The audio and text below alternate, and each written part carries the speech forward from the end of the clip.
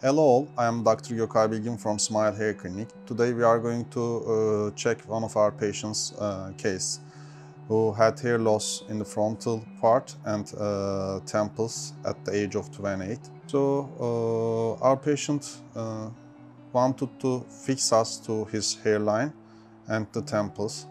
As you can see in the photos before the operation, he has a very dense and thick hair all around the scalp, but he is missing in the front and the temples.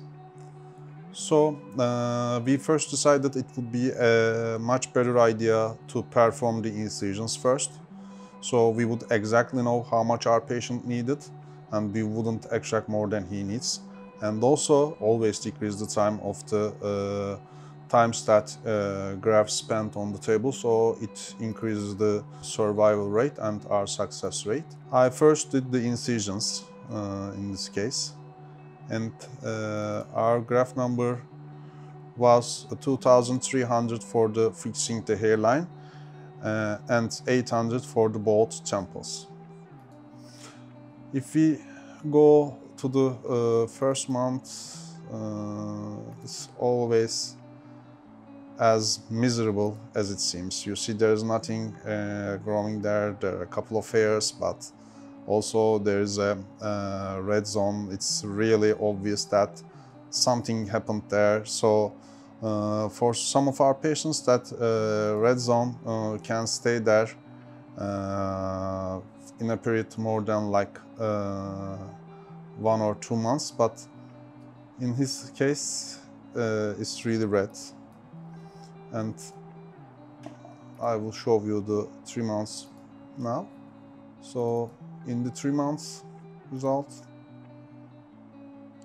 he has still redness there. So this is one of the common questions that our patients are constantly asking us. They ask, when will the redness go away?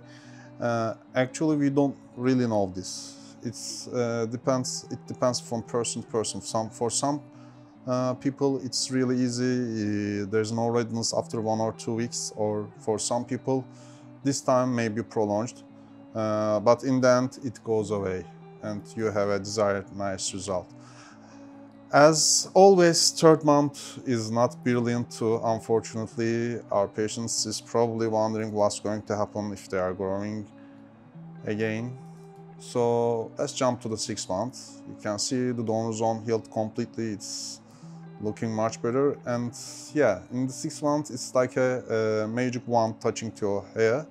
So you can see temples have grown and the frontal part really looks nice and dense. And yes, from this period of the journey, his hair will look nice and long again. He also started to comb them.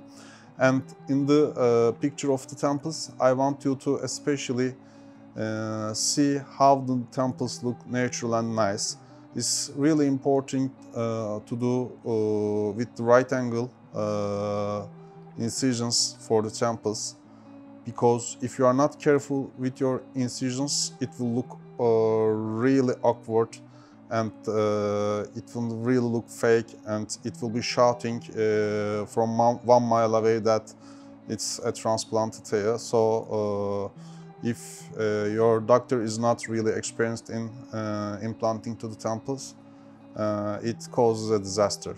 There's not much more to say about this patient. He will live happily ever after. Thanks for him to let us share his results. Have a nice day. Bye-bye.